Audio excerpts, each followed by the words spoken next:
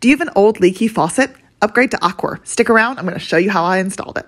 You're going to need an Aquor Hydrant. I use the V1 because I have an older home, and you're going to need some supplies. Turn off the water and then cut your old copper pipe, and then it's time to assemble the hydrant. You're going to need a coupling that's 1/2 inch MIP or NFT, and then I secured it with Teflon tape and pipe joint sealant. You're going to want to make sure that connection is wrench tight, but then this next connection just hand tight. I cut a long piece of PEX so I could assemble the faucet from the outside and then stick it through the house into the crawl space. If you have angled siding, you're going to need a mounting block. I just used some PVC. And then after I marked the middle of that, I went ahead and drilled a hole in the middle with a 1.5 inch hole saw.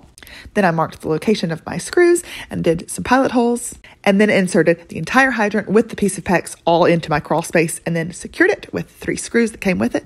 The last step was attaching that PEX to this piece of copper with a shark bite and turn on the water, and she is done. I love how sleek this is, and it's self-draining, so it's not going to freeze over in the winter. Amazing.